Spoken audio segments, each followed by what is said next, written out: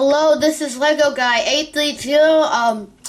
Today I'm going to be doing a short review on my Lego custom Spitfire. It's not all my custom design. Most of it's based off this other guy's design, but I added a whole bunch to it and changed some things. So yeah.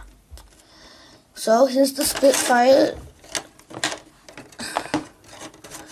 Because it's a mini design, it doesn't have that many features, but it looks exactly like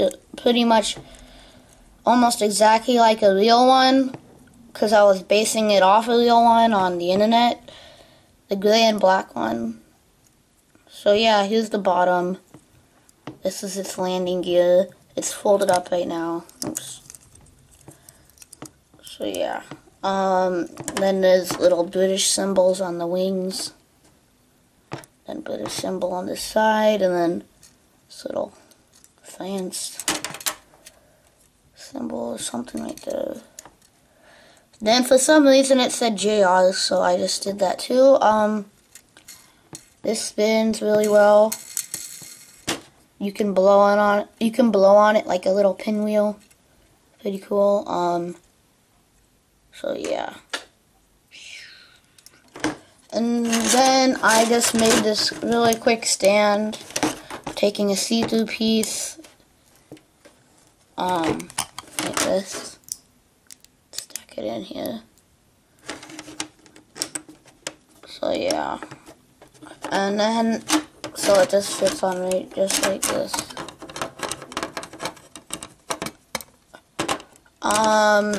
Yeah, so and then I just made this little stand, give some information. The Supermarine Spitfire was probably the best known of the British fighters. Along with the Hawker Hurricane, it allowed RAF, to win the Battle of Britain. The RAF flew Spitfires in the Western Desert and the PNG. So yeah, and then I just did the Spitfire, and this stand, all it is really a slanty piece.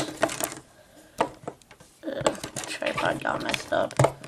All it is a slanty piece holding up this, like that. Okay, and the last thing I'm going to show you is the Spitfire with the landing gear up, like it's ready to land. So yeah, it looks like this.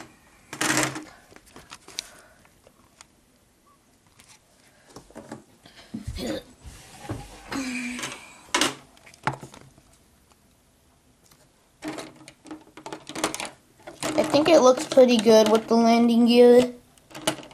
So yeah, rate, comment, subscribe, and goodbye.